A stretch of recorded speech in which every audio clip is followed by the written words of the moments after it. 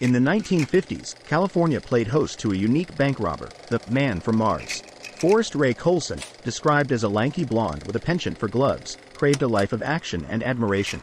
But his attempts to be a hero were far from stellar. After a lackluster stint in the Marines and dismissal from 2 police forces, Colson ended up back in his hometown in Oklahoma.